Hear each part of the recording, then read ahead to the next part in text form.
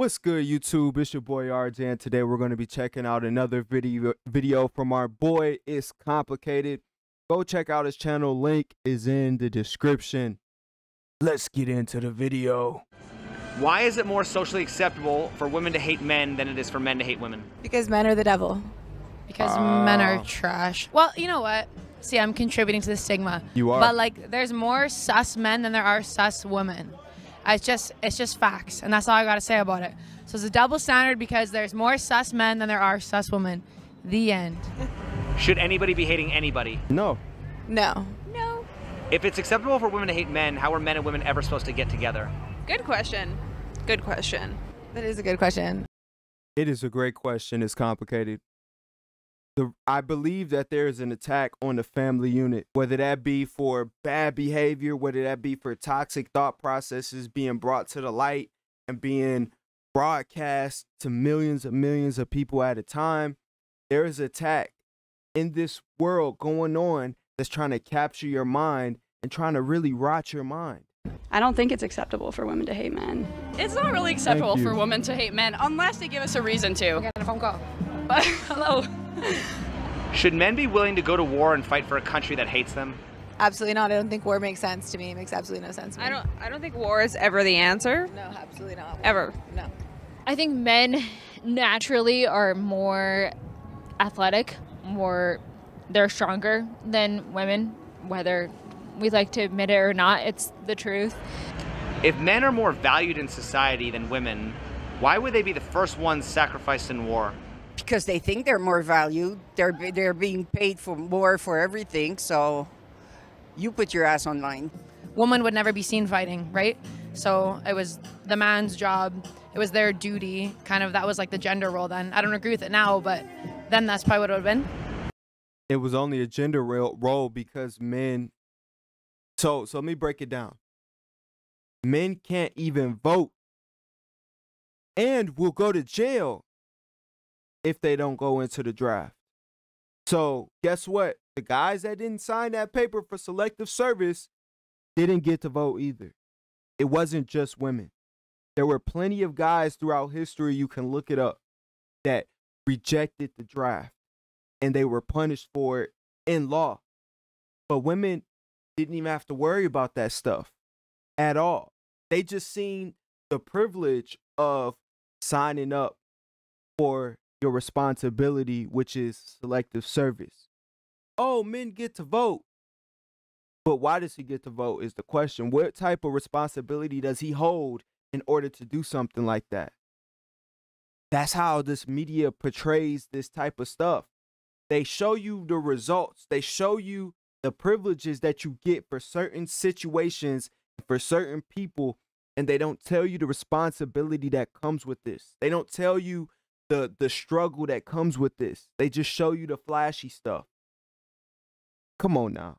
Have you ever personally been denied the right to vote? Never. No. No. Would you give up your right to vote if it meant you got drafted into the army? Yes. Would you give up your right to vote if it meant you got drafted into the army? No. I probably would not vote. What if I told you that voting rights originally required you to be drafted into war and own land? I remember back in the beginning of the United States, that was the law. I remember that. I read it in books. And I think like sometimes I know like to apply for colleges, like boys have to, or if you want scholarships, you have to agree to be drafted as well, which I think is crazy.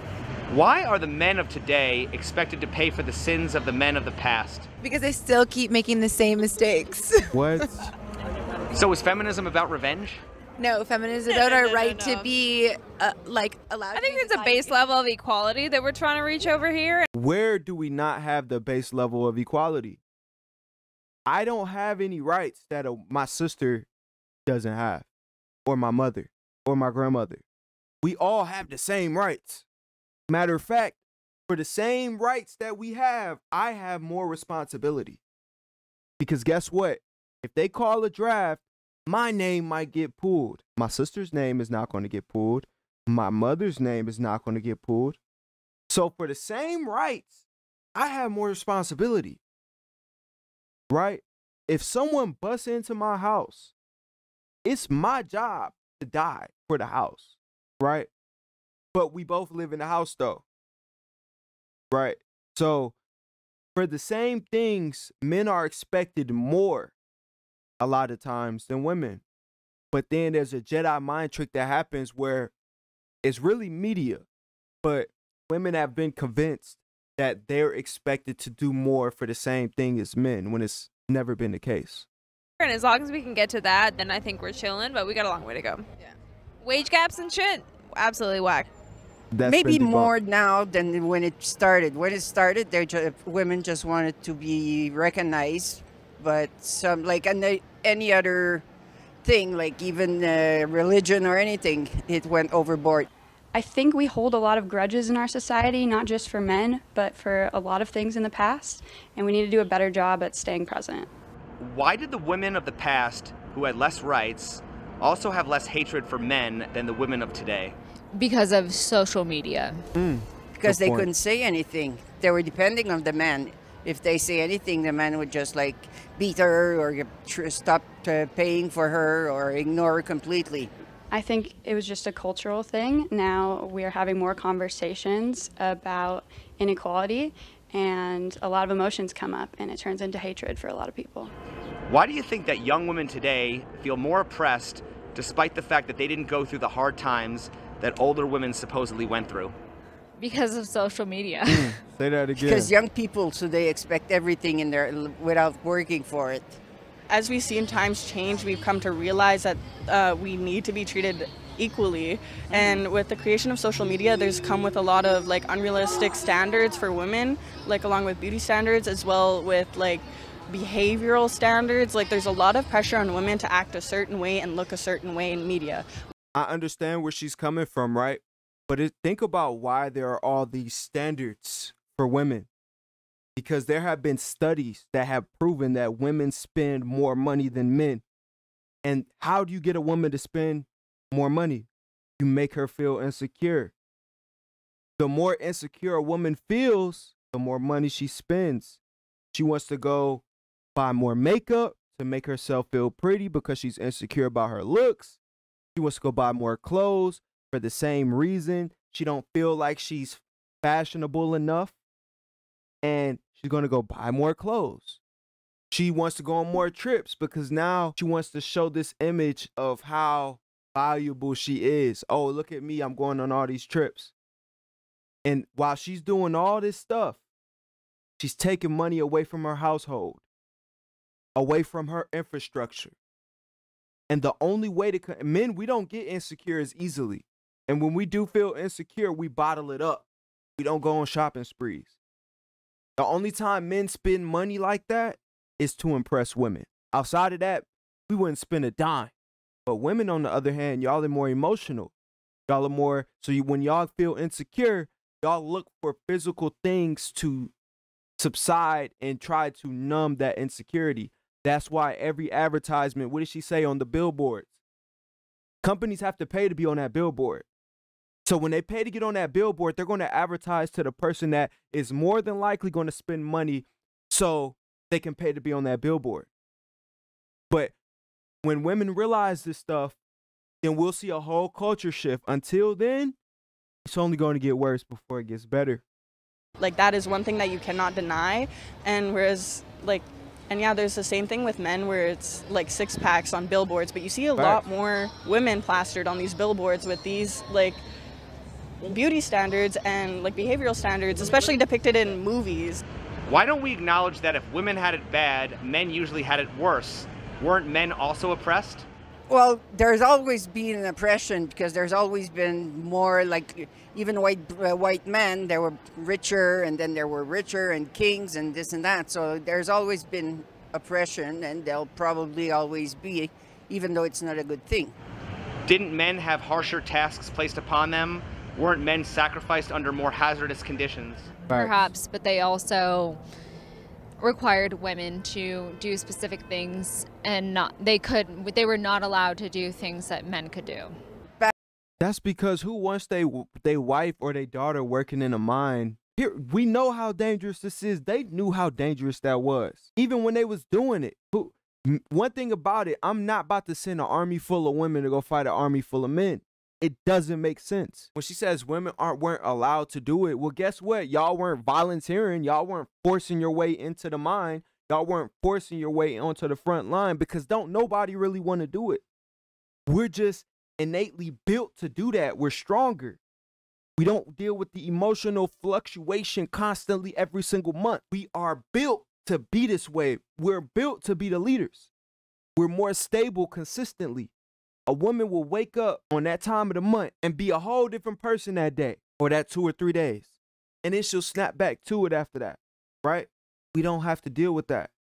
Back then, women weren't allowed to work. They had to stay home. So that's why it seems like men had all the trouble. Patriarchy doesn't mean that men control every single narrative out there. I just think that because men are typically in those more powerful positions, that's what creates it. But it doesn't mean women still don't have a voice. Oh, man, it's so funny to me how people don't understand that the guys in these powerful positions be some of the most stressed out people in the world. They don't just sit in these places in the tops of societies and just kick back with their feet up. It's stress. You're dealing with society's problems every single day. All the problems that you deal with are not your problems. So you have to learn what the problem is. Then you have to learn how the problem got started. Then you have to figure out a way, especially when it's never been done, to solve the problem. So every day you're dealing with somebody else's problems. Think about all the problems you deal with in your own life. Now multiply that by 300 million. Now they get paid a lot. Why? Because they hold a lot of responsibility. Nobody's going to do these jobs if they're making minimum wage. Who wants those problems? So how do you convince people to step up to the plate? You pay very well. Go look at the day Obama got inaugurated on his first election. Then look at his last day in office. In 8 years, look how many gray hairs grow on his head. Look how fast the dude aged. This stuff is stressful. This is not something that everybody is built for. Shoot, all men aren't built for these positions. And we're innately built to be in these positions. And all men can't be in these positions. Where did all these laws come from that protect women and punish men? Overbalance. Before, nobody would, like, women were completely left to themselves, and they started taking power and they went overboard. We should be more in the middle. I'm not sure exactly what laws you're talking about. Well, like family courts, things like that. I don't know where they came from, but actually when I was little, I really wanted to be a divorce attorney for dads because I felt it was really unfair that they weren't well represented. Can you think of any behaviors people used to have that are no longer acceptable by today's standards?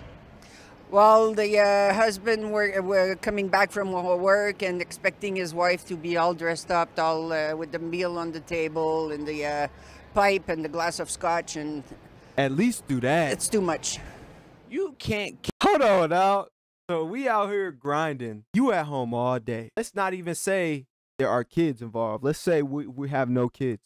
You at home all day. You telling me it's too much to make a meal, but at least get pretty for me and have a smile on your face? To make a meal, in all actuality, how long does it really take to make a meal? You telling me that's too much, huh? This is why men that have sense don't even want to deal with women right now. It's because it's a battle. We constantly have to battle you. I'm not trying to battle you. If we can't coexist in peace, and I mean peace to the full extent of the word peace, if we can't coexist in peace, I don't even really want to deal with you, because I'm not trying to live my life battling with you for the rest of my life. And honestly, you shouldn't want the same with me either.